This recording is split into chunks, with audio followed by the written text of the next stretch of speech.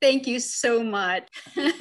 I'm going to share my screen with you and we'll get started on the PowerPoint. Again, thank you so much for having me. I am so honored and delighted to join you.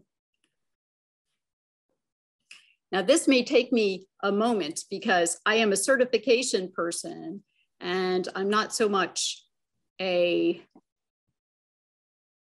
let's see. I'll go here. I'll go here. And just so you know, I have my young daughter helping me. I'm not here. Because for technology, you know, what else but a young person. Oh my God. And share. There we go. All right. Are you able to see my screen? Yes, ma'am. Yes, it is visible. Yes, it's perfectly fine. Okay, very good. Well, again, I'm so honored to be here and welcome. Thank you so much, all of you, for joining us. I'm Kathleen Maguire, the Certification Director for the International Association of Forensic Nurses, also known as IAFN. And I am delighted to be here to share with you a few minutes to discuss IAFN and credentialing opportunities for forensic nurses. Now, before we begin, I just have to declare I have no conflicts of interest and the opinions herein are my own. So this session came about because we wanted to share some information with you about what the International Association of Forensic Nurses is and does, how IAFN supports forensic nurses and can support you as a forensic practitioner, and IAFN forensic nursing credentialing opportunities, which include certificates and certifications. So, as I mentioned, the International Association of Forensic Nurses is often abbreviated as IAFN because we have a long name, but it cannot compete with INPAFNUFS. And perhaps no organization on earth can compete with the likes of that. But IAFN is the world's first and foremost forensic nursing organization. Now we have more than 6,500 members representing 57 countries. And since 1992, we have proudly served as a professional membership association supporting forensic nurses and those who collaborate with forensic nurses. And we continue to lead in defining the depth and breadth of forensic nursing practice where health and legal systems intersect. So our goal really is to enhance our international membership, to strengthen IAFN's internal global network, and to increase our partnership with forensic nurses worldwide. Our mission really is to increase the network of healthcare providers worldwide who are willing, able, and prepared to deliver quality care to victims of violence. And we so applaud that you share this mission. So how does IAFN support nurses? Well, forensic nursing practice adheres to an established set of forensic nursing standards and guidelines. The IAFN has actually developed a variety of guidelines, including those for the intimate partner violence nurse examiner, the sexual assault nurse examiner, and the forensic death nurse investigator. There are more even in the works. And IAFN has created the core competencies for advanced practice forensic nursing and the non-fatal strangulation documentation toolkit. These documents are all available on our website for download. All you need to do is go to www.forensicnurses.org. So in collaboration with the United States government, IAFN has helped develop the National Sexual Assault Protocol for adults and adolescents, the National Sexual Assault Protocol for pediatric patients, the National Safe Training Standards, the SANE program document and operations guide. And I've hyperlinked those two organizations. So you can just click on that and go to the sites themselves. IAFN has also created forensic nursing scope and standards of practice and the core curriculum for forensic nursing. And as you may know, these are foundational documents for any nursing specialty. And IAFN helped develop those for forensic nursing. So we do something else too. Since 2006, IAFN has been awarded a US government grant to provide free training and technical assistance through our SAFE TA project. SAFE stands for Sexual Assault Forensic Examiner, and then the TA is technical assistance. So here, technical assistance isn't related to technology. It simply means free advice and guidance around a variety of forensic nursing policy, practice, and procedures as guided by the US National Protocol for Sexual Assault Medical Forensic Examinations. Now, although you may have your own jurisdictional protocols, IAFN forensic nursing specialists are available to answer your questions from whatever country in which you practice. This past week, in fact, we had a request from a forensic nurse in South Africa. And by day's end, she had a packet of documents that met her needs for her forensic patients. Our forensic nursing specialists are waiting to help you. All you need to do is contact them at contact@safeta.org. So what does IAFN offer its members? Well, we actually have a variety of benefits. So access to forensic nursing education is really one of the greatest things we offer our nurses. Forensic nurses, even in the United States, are few and far between, so it can be difficult to obtain quality education. We have more than 50 hours of free evidence-based education that's available online to our nurses. But we also offer other things, including an opportunity to invest in other professional development sessions at really deep discounts, free access to publications like the Journal of Forensic Nursing and the weekly Forensic Nurses News, free access to IAFN's online member community to network, collaborate, innovate, and the ability to network with forensic nurses from really around the world. And forensic nurses tend to be very generous with their time and energy and sharing their expertise. So we also offer discounted registration for IAFN's annual conference, discounted bookstore publications, free postings and viewing of IAFN's Forensic Nursing Board, and significant discounts on credentialing opportunities. So the light blue text there is also highlighted and can take you to the website pages. So we offer two types of memberships. One is a regular membership. It typically costs $129 a year, and that's for nurses. We also offer an associate membership, and that's for non-nurses. That's $109 a year. But for our international membership, we have developed a new system. The international membership, and I'm delighted to announce this, IAFN has just approved tiered pricing for its international members based on the World Bank classification of economies. So what this means is really discounted international membership rates for folks, and also discounted course rates. So the course pricing isn't the normal pricing. It's based on the same tiered scale as the membership. So hopefully that will help us share forensic nursing education worldwide. In addition, the IAFN Foundation offers scholarships to international members who wish to join and need financial assistance. And seriously, all one needs to do to obtain a scholarship is to apply.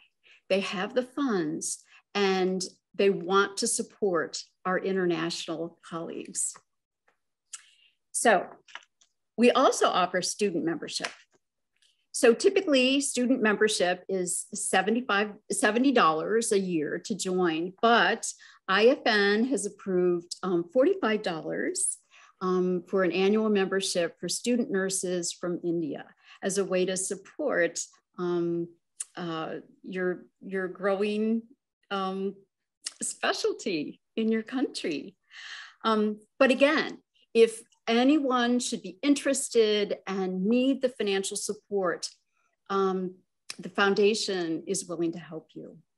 So all you need to do is contact membership@forensicnurses.org. So in summary, please take a look at the various aspects of what IAFN offers its members. Now, let's turn to credentialing. So we can think of credentialing as an umbrella. According to the American Nurses Association and the International Council of Nurses, credentialing is the overarching process that's used to designate that a recognized entity has met the established standards as determined by a governmental or non-governmental agency that's required to and qualified to carry out the development and implementation of these standards. So as you can see, we can divide credentialing into two basic categories: mandatory and voluntary. So registration and licensure tend to be mandatory. These are things like government issued driver's licenses or licensure or registration as an RN or an MD. On the other side are voluntary processes like certification and accreditation. So examples of these are professional certification, like IAFN's SANE A and SANE P certification, or accreditation by an organization like ISO, the International Organization for Standardization, for accreditation for quality management, or the American Nurses Credentialing Center, ANCC, where I worked, for accreditation for approval and delivery of quality nursing professional development activities. So a certificate, as you can see, falls in the middle. It can be either mandatory or voluntary. A mandatory certificate would be, let's say, a birth certificate. However, it can also be voluntary, like a certificate that one might receive from this conference or from completing a university-based forensic nursing certificate program. Many of those exist in the United States and in India. So here is an overview that we developed of the difference between a certificate and a certification. And these words are similar, and often people use them interchangeably, but they should not. Both involve specialized instruction and a test, oftentimes a test. But certification is much broader and is the only one to grant a credential, which are those acronyms that one might list after their name. Think of it like this. A certificate is sort of like a driver's license, although that's government issued. You study and you're tested for one thing, driving. A certification is more like a diploma. You study lots of things. You're tested on a wide range of topics, not just say the rules of driving, and then you receive a credential. So what credentialing opportunities does IAFN offer? Currently, we offer 2 certificates. This is specialized instruction followed by testing. We offer a certificate program in intimate partner violence, nurse examiner, and in conjunction with Johns Hopkins University, we offer a danger assessment certificate. And we're currently developing more certificate programs. So what about certification? Here are the certifications that IAFN offers. Sexual assault nurse examiner, adult adolescent, that's the SANE A, and sexual assault nurse examiner, pediatric adolescent, that's the SANE P. Our current number altogether, more than 2,300 strong. So this includes not only SANE A and SANE P nurses from the United States and Canada, but also Bermuda, Cuba, Guam, Ireland, and we are waiting for our first SANE certificate from India. I also included on this slide AFN-BC. That stands for Advanced Forensic Nursing Certification by Portfolio. This was a project that IAFN collaborated with ANCC on from 2012 through 2017. ANCC actually stopped offering that program in December of 2017, but it continues to renew it. So that's included as part of the certifications that we offer. So why would a nurse pursue professional certification? Well, certification tends to benefit three parties: the certificant, the public, and the employer. So first, take a look at the benefits to the certificant. These personal benefits include professional recognition and respect, enhanced employment opportunities due to prestige and a competitive advantage, confidence in one's professional expertise as validated by an independent, objective source, greater trust by employers and the public, and bonuses such as higher compensation or greater autonomy. So that's great, but what about consumers? Well, consumers are an important reason for certifications to exist in the first place. First of all, it provides external evaluation of professional competence. It can convey commitment to public safety by ensuring professional competence and standards. It reflects personal and professional responsibility and accountability. Recertification processes promote continuing competence, and a public registry like IAFN offers of certificates communicates transparency and fosters trust. So finally, how does certification help employers? Well, it can help them make employment decisions like hiring, salary increases, et cetera. It can offer a more productive and highly trained workforce. It might help reduce errors, accidents, or liability, and it can demonstrate a definite commitment to the public through the initial certification and the recertification. So we've just covered the benefits of professional certification in general, but what about SANE certification? So to find out, IAFN surveyed more than 400 of our certificants about this very issue. And this is what our certificants identified as the major benefits of certification for them. They appear here in a bar graph. Rank ordered, they feather out from first to last as follows: self-satisfaction. What a surprise for high-achieving sexual assault nurse examiners. Credibility when testifying, professional recognition, demonstration of knowledge to help patients affected by violence and required by employer. And then finally, greater salary potential and expectation of a program. So in summary, a few years ago, we also asked SANE certificants what certification meant to them. And this is what they said.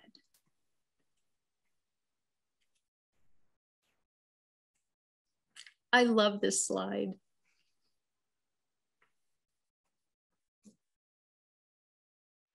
So here are some resources for you. Please know IAFN is here for you. So if you have questions, please contact me. I can be reached at certification@forensicnurses.org, and we welcome your input, interest, and enthusiasm. And we are so honored to be part of this and proud of what you are doing in your country. Thank you.